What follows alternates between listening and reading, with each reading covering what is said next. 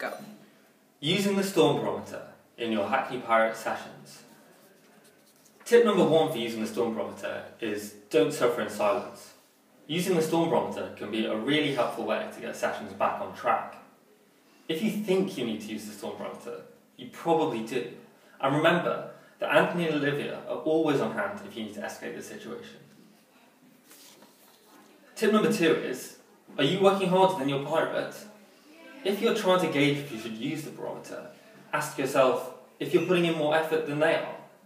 If you're working harder, then you should use the barometer.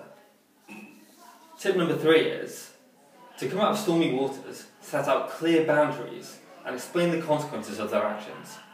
Give them a choice and remind your young pirate that they could miss out on something amazing if they don't get back into plain sailing soon. Tip number 4 is about staying on track.